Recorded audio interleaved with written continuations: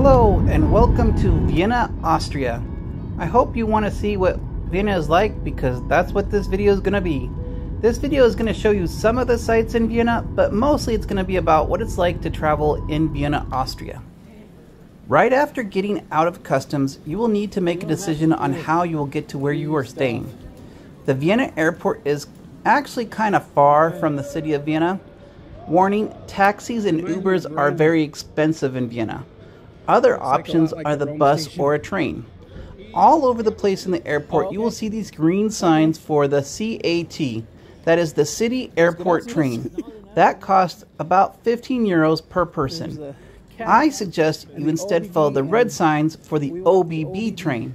The OBB train leaves Vienna every half hour and only costs 5 euros. So now you owe me a hot chocolate because I just saved you some money. Turkey? That is just like Mexican food. Like, what is it called? I forget. There's this entrance. Interesting. There's a bottom floor called K. I don't know what that means. Probably basement. And then E for entrance. And then no first floor. Well, there's a first floor, but it's got a key on it.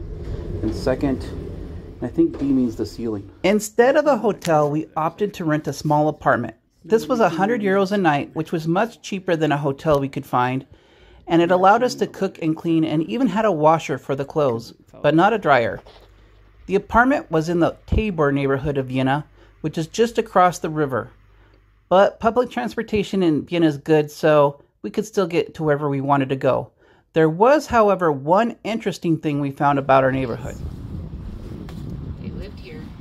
Yeah. We found another plaque just down here. The one you were telling me about it, yeah. I didn't see it. We found out another interesting tidbit when we were walking by the other day. When we were walking back to our apartment, we found this interesting plaque on the floor, and it wasn't until I Google translated it back inside the apartment that I learned that this neighborhood was actually the old Jewish ghetto. And so what we've learned is from here, this is where the Holocaust started. And so in Austria. Yeah, at least Vienna. This is where the Holocaust started in Vienna, Austria, which is where pretty much the Holocaust did start, because that's where they started rounding up people. In Germany too. Austria was the most populated center for Jews in the 1930s. Okay, it is like 8:30 in the morning here in Vienna, and our first thing of the day is to find a grocery store. So this is going to be an adventure on going to the grocery store, and hopefully we can find our way there. It's all big high-rise apartments here in Austria, and they have a trolley system that I have a 7-day pass for. But check out the cool stuff on these walls. That's pretty cool. It's like some kind of mural up there. I don't know what this building is, but it says 1683. I don't think this building's from 1683. I think this building's from the 60s. But wow, that's pretty cool. Just everything here in Europe is like way older than us in the United States. I see a market across the street. That's a good sign. Maybe that market might be able to help me. I don't know. We'll check it out. Right around the corner is a Mexican food place. that's kind of cool. Complete with Frida Kahlo. Came all the way to Austria to see a taco place. Eating out in Vienna can be expensive, so we cooked a lot in our apartment. This is a supermarket. The two main grocery stores are Billa and Hofer. If that Hofer logo looks familiar to you, yes, it's Aldi's. Only in Austria they call it Hofer, not Aldi. Do you think a euro works? I have no idea. It's I have coins. That's how you know you're in Europe, because you can get real Kinder eggs. Not like the fake kind that we have in the United States. Those actually have toys inside of them. Wow, there is a lot of chocolate here. This chocolate aisle is huge. Grocery stores in Austria were smaller than I was used to in the USA, and it was kind of a thing that you were supposed to walk in only one direction. I often accidentally annoyed someone because I had to walk back and find something that I had forgotten in a different aisle, and I didn't want to do a whole circle. Yeah, but then down there, that kind of got confusing. Lots of different sliced meats.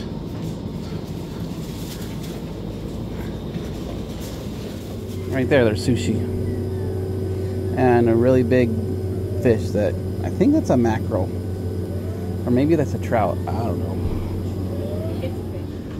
Lots of different bread here. All the different bread. The Pringles. cracker. There's Pringles. Classic paprika Pringles. We had those in Estonia. They were good. The classic paprika ones. Despite our minor confusion, we were able to find our groceries and cook some meals at an apartment. Schnitzel Schnitzel and spätzle. and spätzle for dinner. That we made in our little apartment kitchen here. Well, made is a strong word. Reheated. Reheated, okay. That works too. For transportation, I had a 7-day pass that I got with the Wayne mobile app. The pass got me anywhere in the city on public transportation except to the airport, which, as I explained, was a separate ticket. The center culturally for Vienna, for me, is the Opera House. Not only is it a stunning building, but it is also an important central location. Many of the important buildings in Vienna are in walking distance from the Opera House. One thing I had heard a lot about Vienna was the Sachretorte.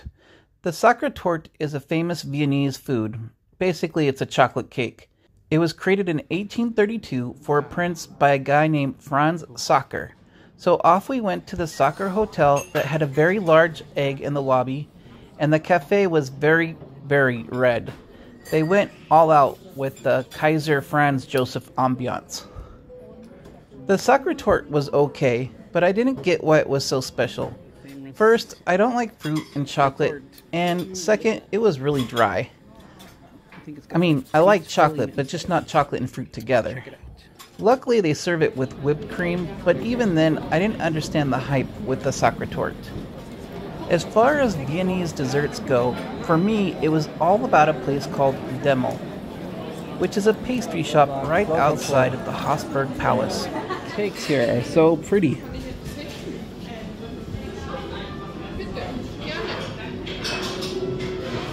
Not to mention the store isn't so bad. So many pretty things to see. Wow. Glad we came in. In addition to pastries, Demel is also known for its chocolate making and also for its live demonstrations of making a dessert called Kaiser Smaren, which I'll get into in a different video. Yeah. But that's Chocolate bar. Well, I want to get a big chocolate bar. Like, this one's 15. what's the difference between the two, though? The size. Oh well, that's Schokowert. I don't know what Schokowert is. But they have lots of, like, over here. These are $13 for either dark or milk. Dark seems like what I would want. But they've got a couple different. The chocolate at Demel is amazing. Yeah. But the real reason why you want to come to Demel is because you want to try the apple strudel. Some hot chocolate, some square donuts that I cannot pronounce the name of, and the apple strudel. The apple strudel looks the best to me. Vanilla sauce, yes. Yeah, vanilla sauce there. You can see the vanilla bean in there, but it all looks perfect. Just finished here at Demel, and it has been great. Definitely, if I had to choose between Demel or the Sachretorte Hotel, I would definitely try Demel. Demel has the better of the two hot chocolates. It was the clear winner here, so it was really good. Demel is a little bit more expensive than the Sachretorte Hotel, and probably less famous, but it is, in my opinion, better. Not far from the Opera House is Albertinaplatz, which is home to a big art museum which has a strange entrance the locals call the diving board. The square also has a bunch of coffee houses, a very popular hot dog stand, and a very moving memorial to remember the horror that was the Holocaust. Vienna, before World War II, was seen as a very tolerant city. There were many different religions operating in Vienna. Many Jewish people lived in Vienna. There are 2 different Jewish museums that talk about the history. If you pay admission to one museum, you get entrance into both museums for up to 7 days. The Jewish Center Vienna was very interesting because in the basement they have an excavated ruins of an old synagogue, which just shows to me how Vienna is a city that literally has many layers of history.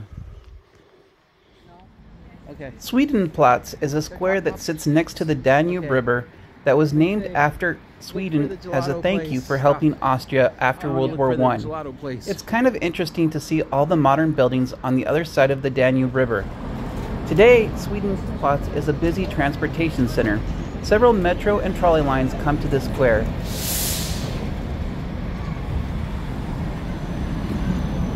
Which means there's a lot of people, so that means there's some really good Vienna fast food nearby. All I can say is Vienna mustard is the best. Mustard and a sweet mustard, and then you have horseradish and bread. Shredded horseradish. I also enjoyed something called ice. Now we're gonna try out some ice, which is ice cream. That's this gelateria, and see what kind of ice cream they have here. Let's see.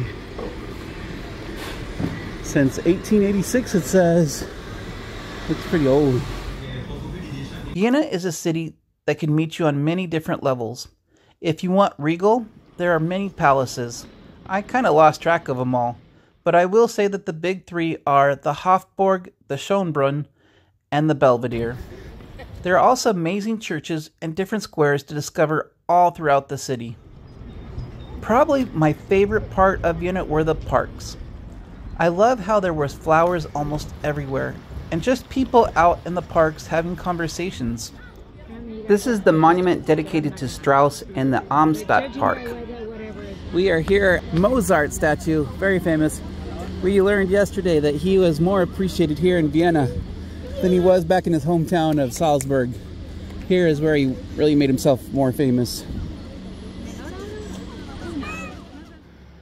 I will be releasing other videos about specific plans and places in Vienna. If you were interested in learning more about Austria, make sure you subscribe, because here at the Pedrozatravel channel, we are always in some random place every week. And remember, adventure is out there. Okay, so it's the end of the day. Almost back to the apartments now. It's a little bit raining, and as you can see, I did not bring a coat. So I'm a little cold, but I'll be okay. Just very cool looking at all the buildings here. All these apartment buildings look all fancy. So it's kind of cool here.